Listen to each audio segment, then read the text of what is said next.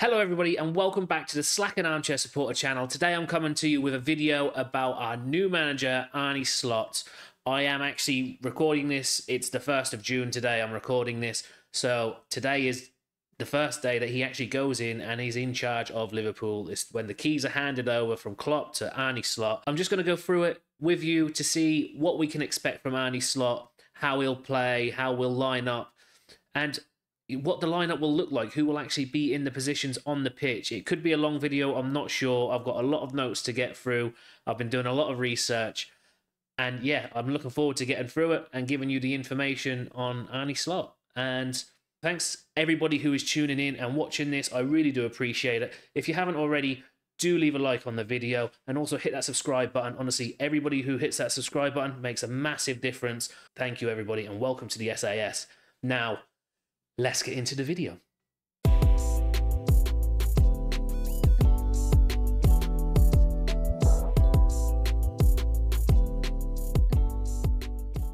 So today being the 1st of June, that marks Arnie Slot's first day in charge as Liverpool head coach. Of course, he's coming in as head coach. He's not going to be the manager, sort of like Klopp was. Basically, all that means is that he's going to be all about the football. He's going to be all about training the players and putting them players out on the pitch in a formation that he thinks is going to win us games. Of course, Jurgen Klopp had a bit more responsibility. He had a lot more to do behind the scenes. So hopefully that will actually help Arnie Slot actually get into the role a bit more comfortably, because it'll take a lot of the responsibilities off of his shoulders and just sort of, it'll give him more chance to thrive and just, you know, put his ideas to work, and he won't have to worry too much about behind the scenes. Of course, with now all of the signings, well, all of the backroom staff that have come in, the likes of Edwards and who have come back to the club, they'll take a lot of them responsibilities on and hopefully just leave Arnie Slot to do what he does best on the pitch. So I'm going to start this video by talking about Arnie Slot and his time at Feyenoord, how that went and what we can expect from that. So I've got some notes here. Obviously I've made a lot of notes over the last few days. So he joined Feyenoord in 2021, and that season they had just finished, they'd finished 5th and they just managed to qualify for the Conference League, and it was a scrape to get there, and that's when Slot joined. Moving into his first season, the 2021-2022 season, they finished 3rd, so he's gone up 2 places in the league, and they finished with 71 points. It's already an improvement, but what also we should note from that season is he got to the final of the Conference League, the Europa Conference League. It was the first ever Conference League. Unfortunately, he did lose the final. It was 1-0 to Jose Mourinho's Roma that time. I think that's quite impressive in your first season. It's very reminiscent of what Klopp done in his first season at Liverpool, taking us to the Europa League final. Obviously, we lost that one 3-1, I believe it was, to Sevilla. So I'll move on to the second season now. This is the 2022 season, 2023 season. They won it. The Eredivisie, first place, 82 points, but winning the title in your second season, very impressive. I'm hoping he can do that with Liverpool, you know, winning the title in his second season. Well, I hope he can do it in his first season, but that's impressive. And that also 82 points, that's also Feyenoord's second highest points tally ever in the league. Traditionally, like most of the leagues around Europe, it's sort of, you know, it can become a bit of a one-horse race. You know, you have the teams that are elite and they win it every year. The same happens in the Dutch league. You know, Ajax, PSV win it. It's similar to what's happening in the Premier League now with Man City. They've won it 4 in a row. PSG in France, they've won it however many times. Bayern Munich did have a stranglehold of the Bundesliga until this year, of course, with Leverkusen. I think they won it 9 times in a row. You know, Celtic up in Scotland. It happens, it happens. So for him to get Feyenoord back up there, competing, winning the title, especially against an Ajax and PSV, is great. But did they fall off? Did they just have a poor season? I mean, it's possible. The year that year when they won it in 2023, PSV finished 2nd with 75 points. You know, they were 7 points clear. So maybe that played into it as well. Maybe other teams around them didn't have such a great season. Some more facts on that win. It was their first win in since 2017, and before that it was nearly 20 years. It was 1999 that they last won the league before 2017, and then of course to 2023. So it hasn't been a great time for Feyenoord, of course. Like I said though, it's a competitive league, so to have won it is actually quite promising. Looking forward to seeing if he can actually emulate that in the Premier League. In 2023-2024 they finished second. However, they broke the points tally from the year before again, so it was 84 points they finished with second, and they, like I said, they finished second, so more points, no title. That's just the way football goes sometimes. In Europe, they did go into the Champions League. They got knocked out in the group stage. They got dropped down to the Europa League. That's how it works. And again, they were knocked out by Roma. Something about Roma, they just can't get over that hurdle. I hope that doesn't happen with Liverpool, because we already have enough teams that we just don't seem to be able to get over that hurdle with, like Real Madrid. I feel sick when we have to play Real Madrid. We just cannot beat them. We make them look good, even though on paper we've probably been better teams, especially in one of them Champions League finals. Felt we should have had that one, but we didn't. So I hope that that sort of thing doesn't come into the team again, because I really do not like seeing that. I think we should just go and play our football, not show respect to teams, and just batter them when we can do it. So that's his rap sheet for the 3 years at Feyenoord. I think that's quite impressive. He's brought Feyenoord back from, middle of the table. He's brought them back to the top, challenged them for the title. He's won a title and also took them to European competitions. He's got to a European final as well. He's got every chance to succeed here now as well. And like I said in the intro, he's a head coach. He's not a manager. So a lot of the responsibility has been taken away from his shoulders. I hope he goes, and I hope he slots in there nicely. Excuse the pun. And yeah, we can hopefully emulate some of this form and titles that he's won at Feyenoord, and hopefully he can do that in a red shirt at Liverpool. So now I'm going to get into the tactics employed by Arne Slot. Now, if you look at it on the outside, it's a 4-2-3-1, but I did go back through his whole season last year, and I went through all of the formations that he put out, and it was more often than not it was a 4-3-3. If not, it was a 4-2-3-1. It depended on who he was playing, really. As you know, it's going to be 4 at the back, it's going to be 2 in a double pivot, 3 attacking midfielders and 1 lone striker. I think that would suit Darwin Núñez, I really do. I think he needs that sort of pressure of being alone up there. He needs to be the target man. He needs that pressure because he works better under pressure. When he has time and space on the ball, he seems to overthink things, where I think if he's the target man and there's balls being fired into him and he has that bit more pressure, I think that will bring the best out of him. He does seem to work better under pressure. So I think that, the 4-2-3-1 would suit Darwin Núñez anyway. So Slot employs a double pivot in midfield. That would be, in my opinion, it would be Endo and McAllister. They're well suited to that. But it could be anybody, as if they're a defensive midfielder or a centre midfielder. It's a combination of the two.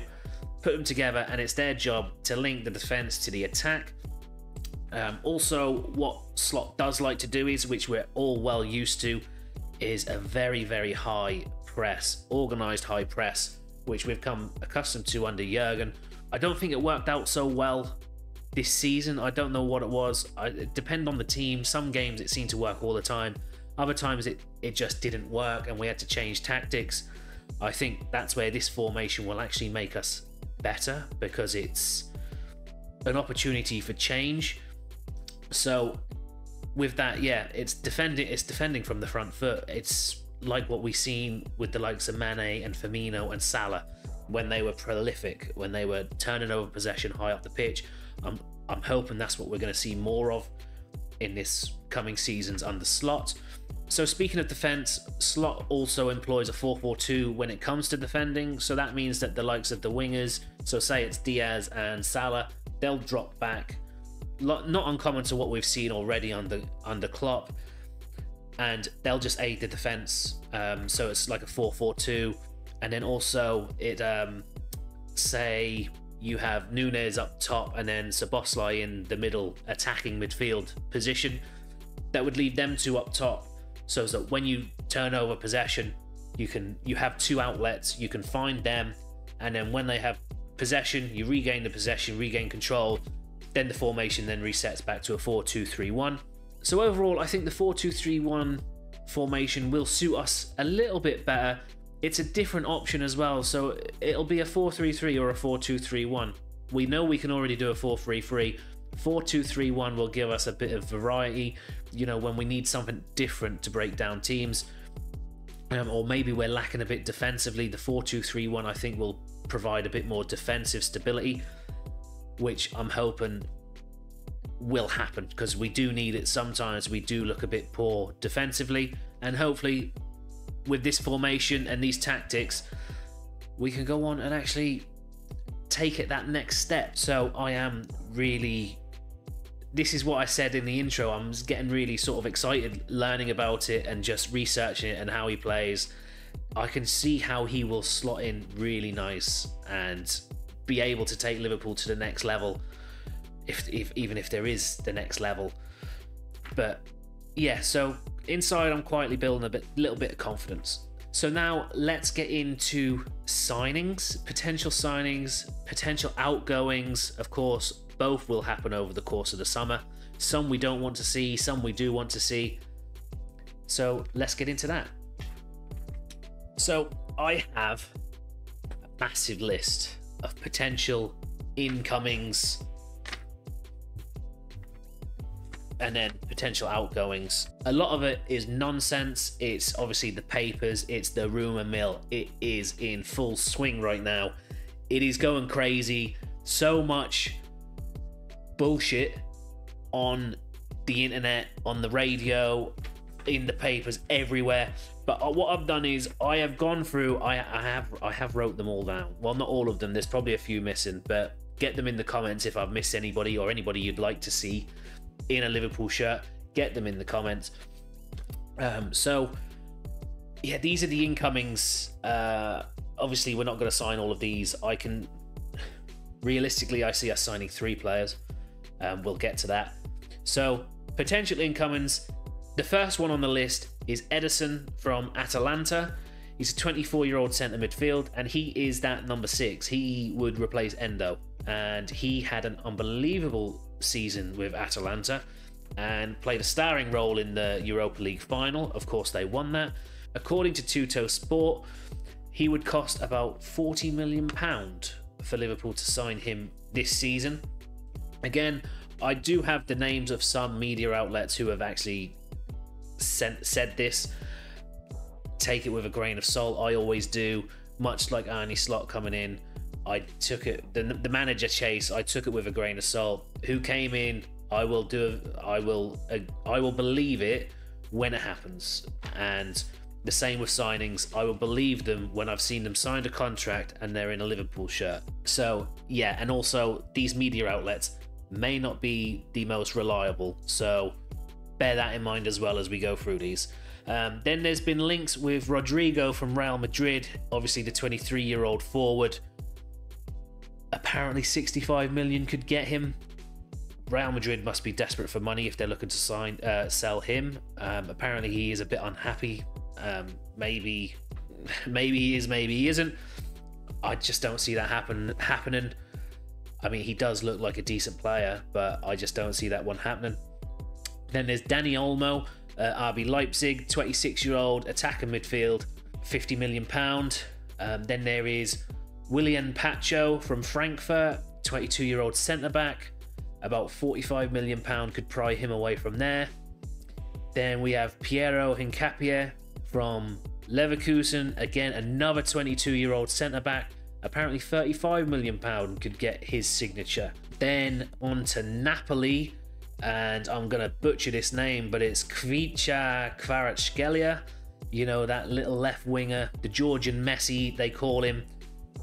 When we played them, he was outstanding. He does look like a phenomenal player.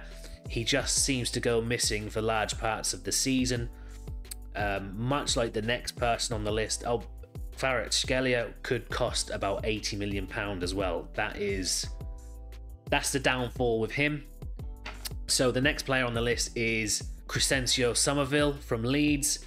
Another one, I don't have much information about him, but I talked to a Leeds fan and he says he's a great player on his day, but he could play a good game and then he'd go missing for 6.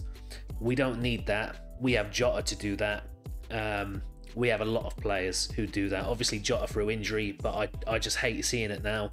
We need players who are going to be fit and at their best for 30 games a season, 40 games a season, not for 5 or 6. So I don't see them happening either. The goalkeeper from Feyenoord, Slot wants to bring him with him. Bilo, I believe his name is. I might be butchering that name as well. If Bilo does come, that would mean the likes of Kelleher will be going. Of course, Kelleher has publicly come out and said he wants to be number 1 somewhere now. That's how his career will develop. And then there's the likes of Watkins from Villa, £70 million. Osimhen from Napoli, he could very well be up on £100 million. Then there's Elise from Crystal Palace, Palhinha from Fulham, Isak from Newcastle, and Sané from Bayern Munich. Again, guys, I have probably missed some. Oh, I've missed Kudus as well from West Ham. These are all potential people that Liverpool have been linked with. Like I said, that rumour mill is massive. If I was to give you people who I actually think we will sign, if we do sign anybody, I think it'll be Hincapie from Leverkusen, it'll be Ederson from Atalanta, and then I think it will be like an attack-minded player.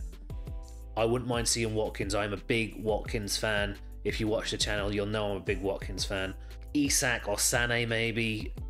Sané is apparently ready to part ways with Bayern. Again, these are all rumours, but like I said, I could see Ederson, Hincapie, and then an attack-minded player. That's the 3 sort of players that I think we need to sign. Definitely a centre-back, definitely a midfielder, and an attacker.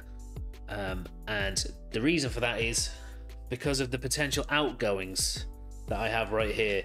So Sepp van der Berg is first up on the list because he has actually already been linked with Brentford and Southampton, interested in taking his signature.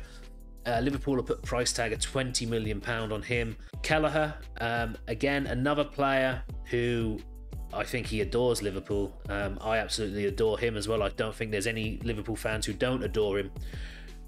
Incredible player, but obviously to move on in his career now, he wants to be a number 1 somewhere. And I think he's now, what, 24, is he? So he's getting to that age now where he wants to be doing that, and I completely understand that. I don't think there'll be any hard feelings between the 2 parties, but let me know what you think Kelleher's worth in the comments. I've got him down as sort of 30 to 40 million pound is what I'd like to see for him, because he is worth that. But again, young goalkeepers, they don't really make that money, do they? So we'll see. But again, in the comments, guys, let me know what you think Caoimhín Kelleher is worth. Then, of course, there's the Diaz to Barca rumours. Another one I want you to tell me what he's worth and what you'd take for him in the comments. His dad seems to be a massive advocate for getting Diaz over to Barca. I think he's worth about £60 million, maybe £70 million. He does frustrate me an awful lot. He does an awful lot of work to get a very little end product, and he requires chance after chance before actually doing anything special. But he does have a lot of endeavour. He does get into good positions. It just needs to, the final product just needs to be polished and just needs to be better. If Barca did give a decent amount of money for him, I would accept and look to replace him. So this is why I was going on about attack-minded players. We do need to start looking at attackers, which leads me on to the next one as well. Salah to Saudi Pro League. I don't know what team it is. 100 million. If 100 million comes in, would you take it? Again, another one, let me know in the comments. Would you take 100 million for Salah and replace him with Osimhen, Elise, Sané? Well, Sané plays the other side, but do you know what I mean? Who would you replace Salah with? Would you let him go? Do you think Liverpool will keep him for another season? I personally think Liverpool will keep him for another season. I think he sees himself at Liverpool for another season at least. Also, that would mean that Salah would leave next season, most likely on a free transfer, because it'll be the end of his contract. So do you take 100 million for him now, or do you let him go free next season but have another season with him? Even if he leaves next next season, you still have to be looking right now to replace him, because he's hard to replace. There's players available now, and also players need time to get used to the style of play, get used to the league, depending on where they're coming from.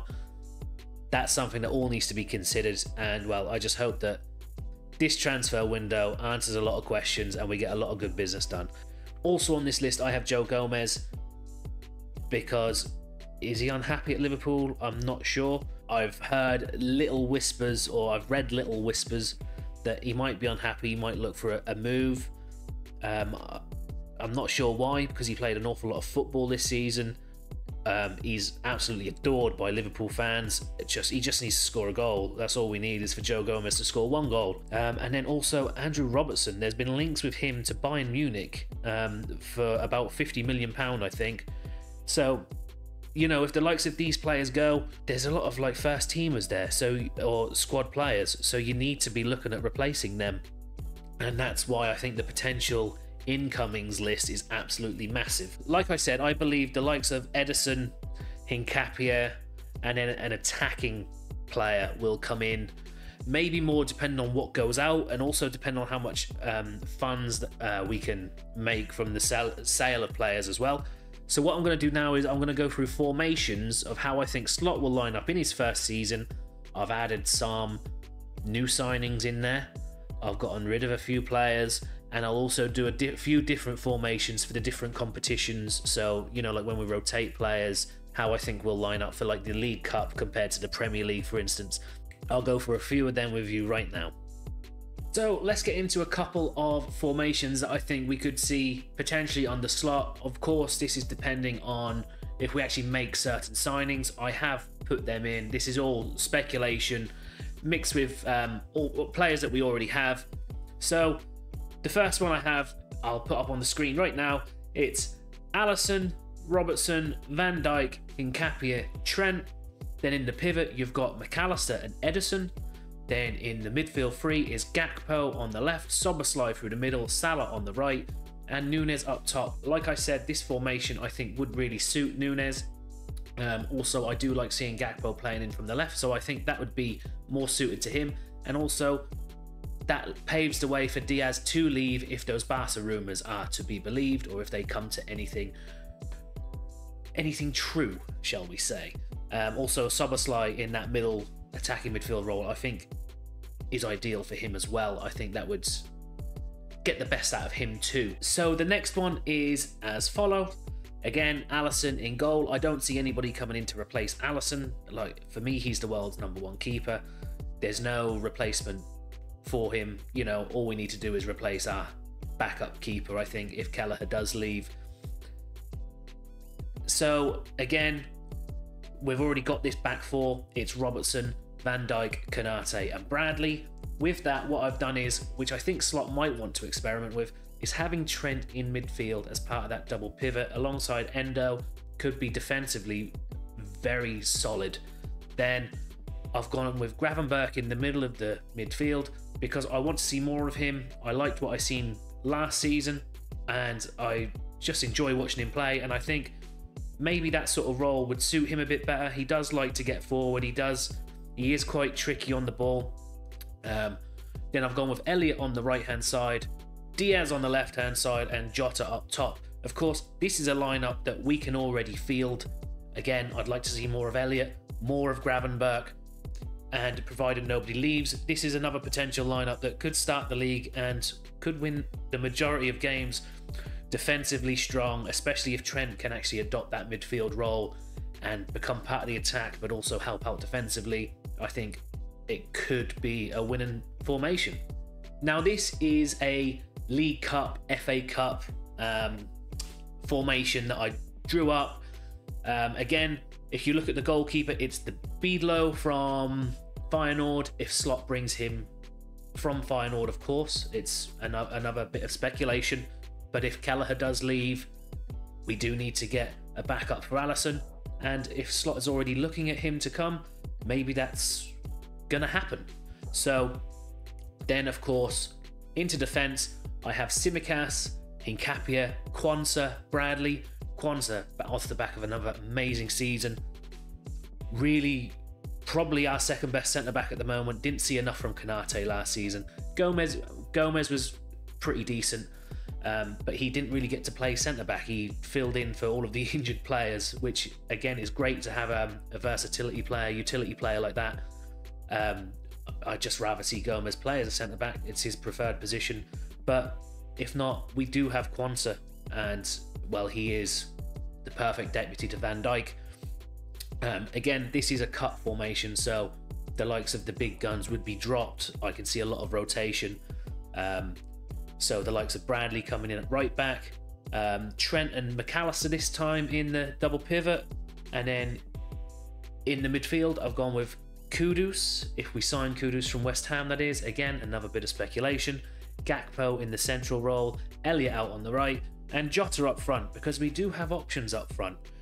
Just, of course, if Diaz leaves, if Salah leaves, they do need to be replaced. The likes of Kudus could come in and do a really good job on the left wing, or the likes of Elise could come in and do a really good job on the right wing. There is options there right now. Also, Liverpool have just recently been linked with Newcastle's Guimaraes as well. He'd be more of a central sort of midfielder. There are options, and again, all of these players can, you know, as we get later on in the competition, you know, Nunes can come in up top, Salah out on the right, Trent back into right back, Endo, McAllister starting midfield, Szoboszlai starts in the attacking midfield. You know, Robertson starts on the at left back, Van Dijk starts in there. You know, this is all, it's all just a bit of me just playing with formations of what is possible. But you can literally take any player out and put any player in there. That's the joys of this.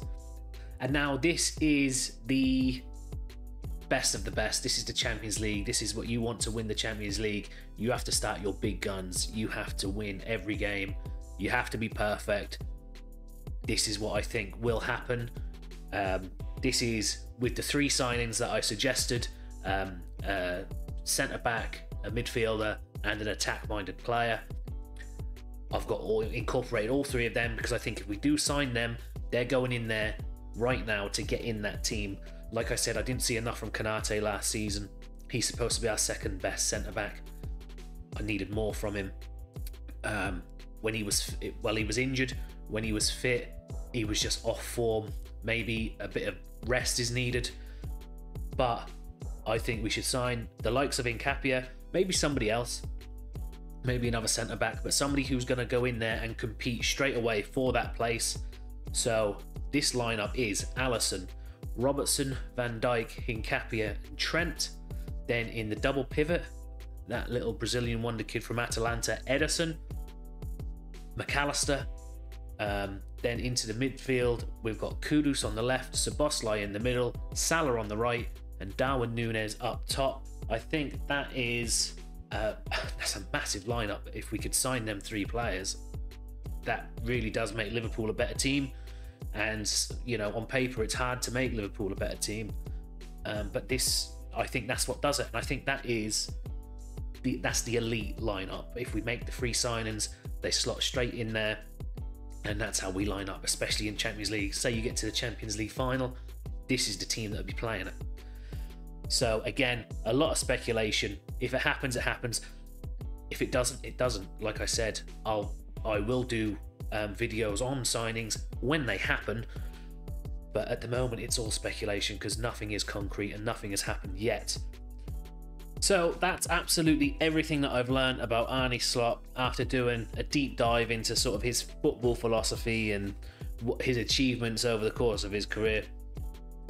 And yeah, I'm just really eager to get into the new football season now. I know one's just finished, so we've got a long wait, probably 10 to 12 weeks or so.